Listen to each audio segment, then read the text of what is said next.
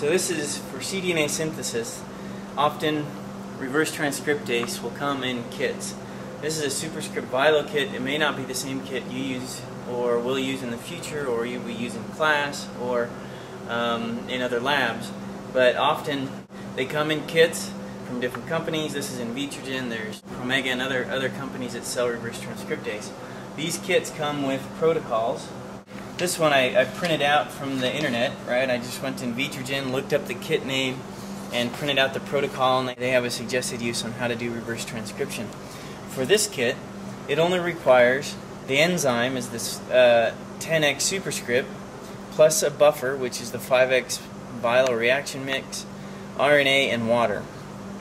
Other kits require you to separately add the DNTPs, perhaps DTT. That's common in cDNA synthesis kits, to add those two things separately. But in this kit, the viral reaction mix, or the master mix buffer, if you will, has all the reagents that we need in it. And so we only need the buffer, the enzyme mix, the RNA, and water. So I have those reagents here. This is the enzyme mix, the buffer. We still need to thaw out, and some water, and our RNA.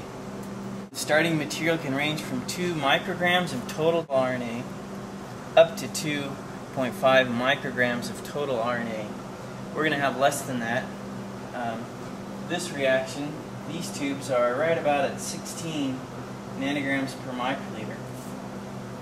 We are going to use all of the reaction so we can get enough total RNA into the reverse transcription. So for cDNA synthesis, I'm going to label a tube cDNA. Okay.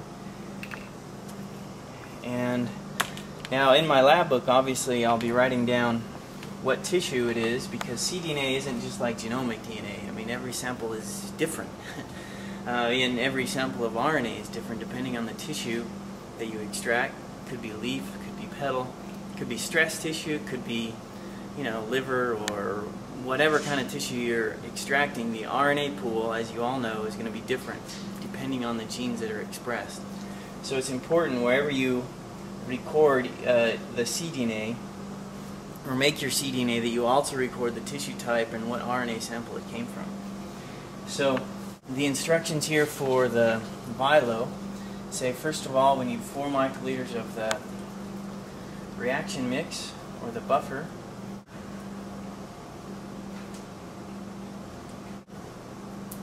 Put that into the cDNA tube.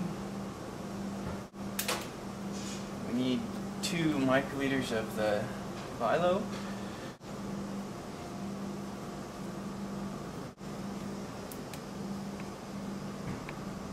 And for a 20 microliter volume, we need to add 14 of our RNA.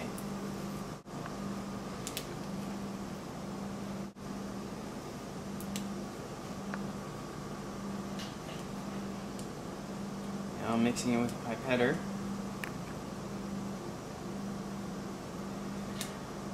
Okay, it's mixed up. Now this particular reaction says, or protocol says, for it to sit at 10 minutes at room temperature, and that's not normal.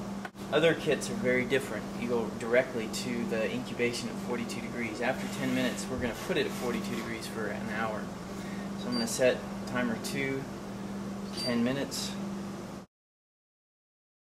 Okay, so our timer just went off for the reverse transcription. So it's been 10 minutes now at room temperature. We're going to put it at 42 degrees. And it just so happens that I have a block here sitting at 42 degrees. We're going to put that in there for the next hour.